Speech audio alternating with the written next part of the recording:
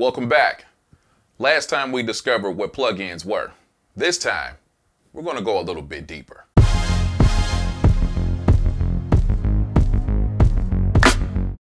In order to understand how plugins work, you first need to have a basic understanding of MIDI. MIDI stands for a Musical Instrument Digital Interface. It's the language that musical devices use to talk to each other.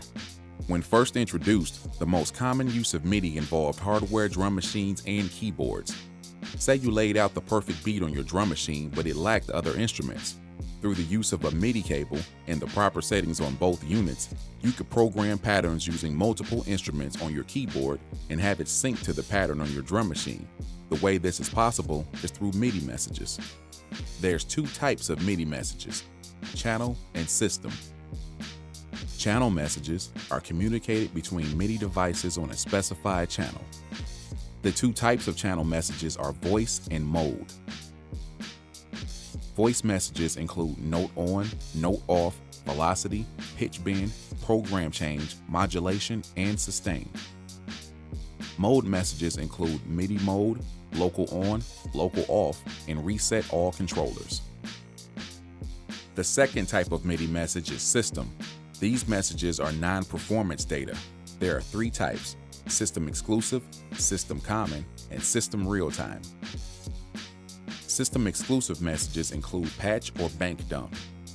System common messages are song select, MIDI timecode, and song position pointer. System real-time messages include MIDI clock, song start and stop, and active sensing. To really dumb it down, when I hit this key, push this button, or turn this knob, this happens. In the last video, I showed you how to use a plugin. Open a MIDI or instrument track, select your plugin, then you're ready to use it. Or are you? Seeing as we're dealing with software inside of your computer, you need a way to trigger the sounds and functions. You can A, use a pencil tool to literally draw a sequence into your DAW's MIDI timeline, or B, invest in a MIDI controller. The three types of MIDI controllers we'll concentrate on are keyboard, pad, and what I like to refer to as knob and fader. Keyboard controllers look and feel like real keyboards but have no internal sounds or audio output.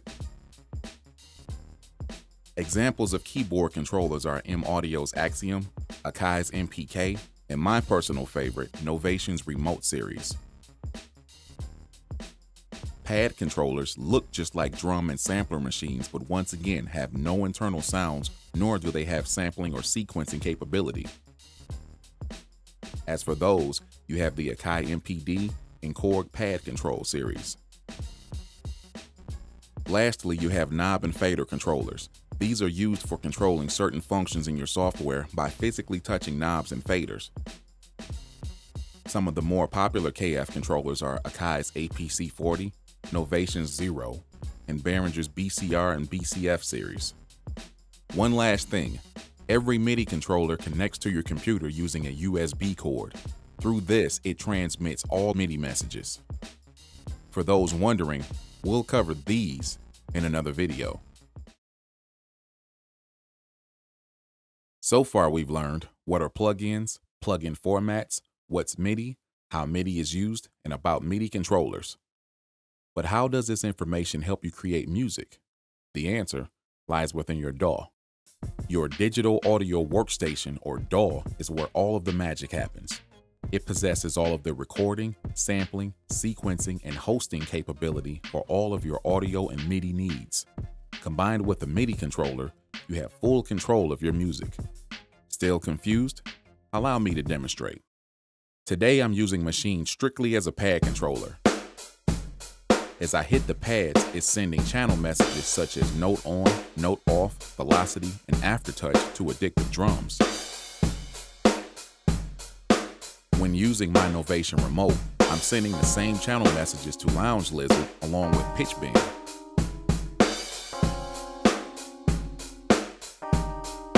But I don't care for the patch that I used, so I'll switch it to another.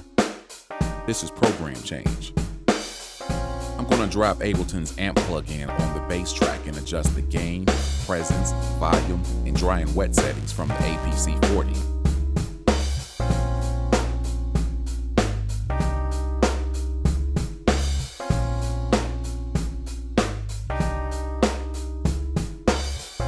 also adjust the track volume, master volume, panning, and even start and stop here as well.